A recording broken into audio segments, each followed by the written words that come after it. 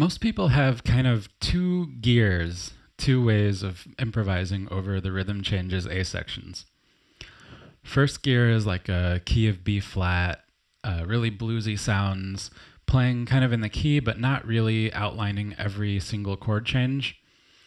And gear number two is like the bebop approach, playing the changes, really outlining every single chord, altering the dominant chords, arpeggiating minor chords, and so forth.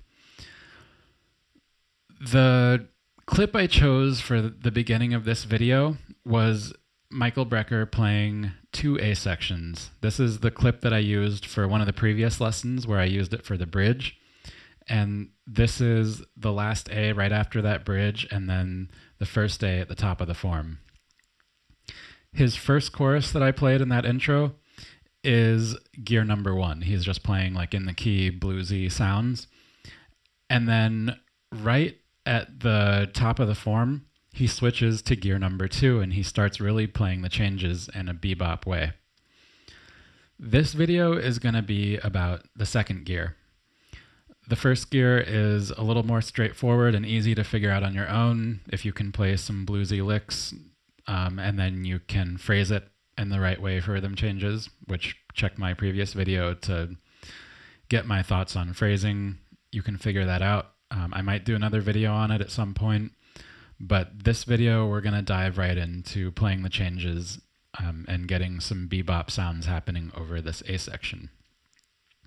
So before we get into the harmonic stuff and the scale choices, I just want to give you guys an outline of how I have actually gotten myself so I can play over this tune at a quick tempo. I've had a lot of students come to me and say, I really want to play over these chord changes, but I just can't think fast enough. I can't pull out every chord shape, and by the time I can think of it, it's gone and I'm on the next chord and it's a total mess. And I used to be the exact same way. It's very difficult to get this chord progression happening because it goes by so fast. And the way I personally got through it, and the way pretty much everyone else I've ever talked to who can play it got through it, did it, was we just worked out examples and practiced them. So when I was learning this, I would work out an example of one A section playing a line that I liked. I would just take the time to compose it. And then I would practice the crap out of it, hours and hours and hours, until it was under my fingers and I could do it without even thinking. And then I did another one, another one, another one. And after about 10 or so, I started kind of combining them and forgetting which one was which. And I just had all these little fragments that worked over the different sections that I could pull out and that kind of came naturally. And, before I knew it, I was basically improvising, combining all of my little, mini licks and lines to create new solos over rhythm changes. So I just wanted to say that before we get into the actual mechanics of working out lines, that you won't be able to play over this thing until you put in those hours and hours and hours of practicing these examples that I'm going to show you how to write. So let's get into it. Now, I'm willing to admit there is a lot of stuff you can play over these chord changes. So what I'm going to try to do now is just give you guys some easy, straightforward, quick to implement ideas that you can use. I'm not going to give you tons of stuff. I'm just going to give you like one idea per each chord or section or so. So let's just start at the beginning, and I have these chords annotated on the screen now because I figured out how to do that, and it's awesome. So check it out. You have B flat, G7, C minor, F7. What I'm playing over the B flat is B flat major 7 arpeggio, nothing too fancy. And for the purpose of making this easier to play, this chord progression, I've learned it in this position, like this G minor looking position on the 3rd fret. So it looks like this.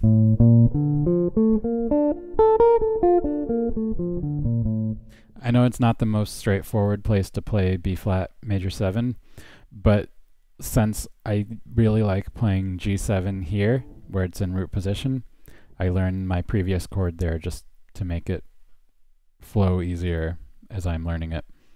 Okay, so that's my first chord. For my second chord, what I'm going to use is A flat diminished arpeggio, which has A flat, B, D, F, and we're back to A flat.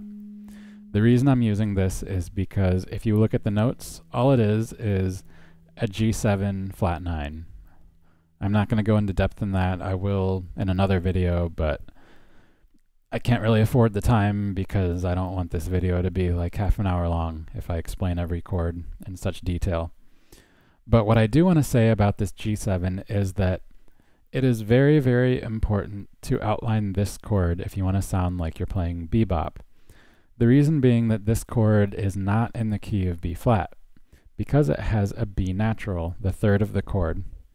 And that note, for that reason, that it's because it's not in the key, but it's in that chord, it's extremely important.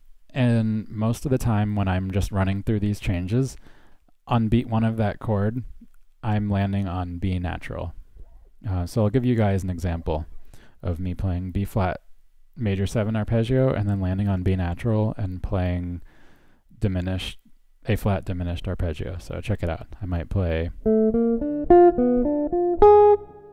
Okay, one more. I'll give you one more. Let's see.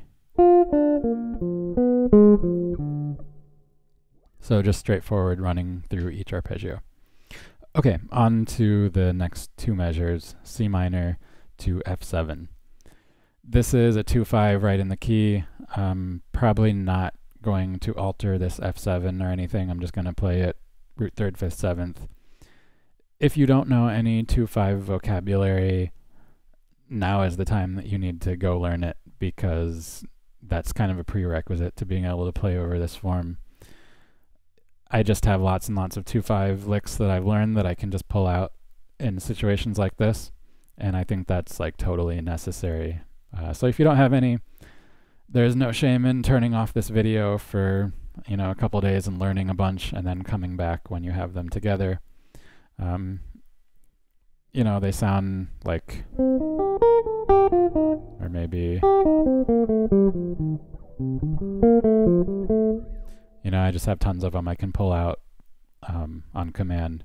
So now I'll play something using everything I've talked about for the first two measures.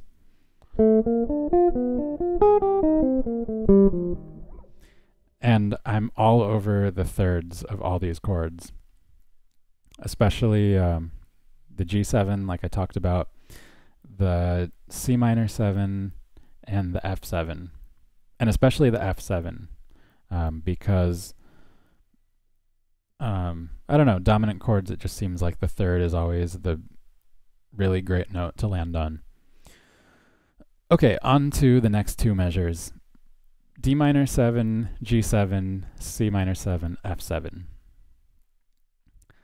The way I treat D minor 7 and G7 is slightly different than the way I'm treating the C minor to F. The reason being that, like I talked about, G7 earlier is not in the key. It's what's called a secondary dominant. And again, I'm going to be playing that A flat diminished arpeggio, the G7 flat 9 arpeggio over that. So I'm still in the same position, and I usually just arpeggiate the D minor chord and then play that diminished. So I might play, or you can switch it around. And then again, I'm going to pull out some C minor, F7, 2-5 vocabulary that I have ready to go for those last two measures. And my D minor, starting on D minor, I might play something like, or one more example.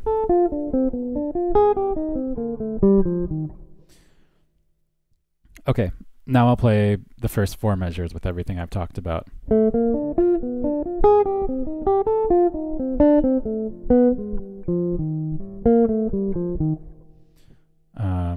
Okay, now let's jump to the next two measures, F minor, B flat, E flat, and then A flat 7.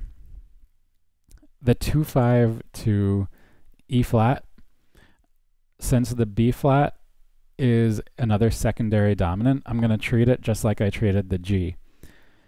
And a nice little trick is to take that fingering of A flat diminished and just slide it right up to B diminished. And that will outline a B flat 7 flat 9 sound. So where I was playing A flat diminished here, now I'm playing same fingering. Oh, sorry. Ah, that was awful. There it is. And then for the F minor 7, the stuff I was playing over B, you can just take that from where you were playing here and move up the exact same fingerings, a minor third to F, and then you don't have to practice any new vocabulary because you already have it, which I always would encourage using your practice more effectively, or efficiently, I should say, where you can learn a fingering and then use it in 2 places. And you can even play the exact same lick over the F minor B flat as you did over the D minor to G7. So let me play the form this far, and then I'll talk about that A flat 7 chord.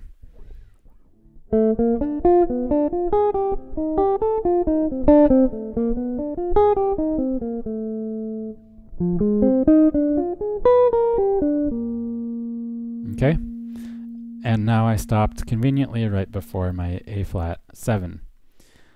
Now, this is not a secondary dominant. It doesn't resolve back into the key by, going down a fifth. It is actually what's called a static dominant chord, meaning that it just exists on its own and it's beautiful and it's there for a second and it's not functional. It's just, a nice sound, and then you're on to the D minor in the measure after that. So the appropriate scale choice for this is Lydian dominant. Static dominant chords, always you play Lydian dominant over them.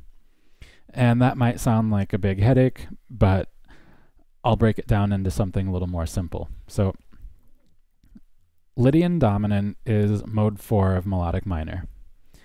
And if it's mode 4 of melodic minor, then A flat Lydian dominant is in the key of E flat melodic minor. So what does that mean? That means that where the chord before it, I have an E flat major.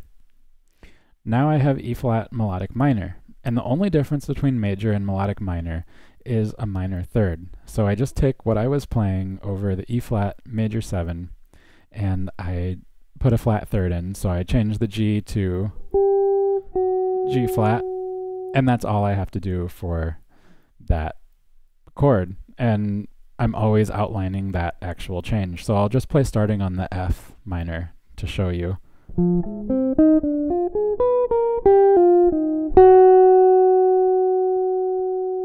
Okay. And sometimes I'll just sit on that note because that note sounds great there.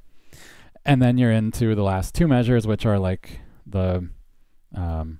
which are just like a previous 2 measures where you have D minor, G, C, F. So I'm not going to talk about those again because it's basically the same thing, except that you can use the diminished arpeggio over that last F because that F resolves down a fifth to B flat at the top of the form. So you can use G flat diminished arpeggio over that. So now I will play an idea over everything I just talked about.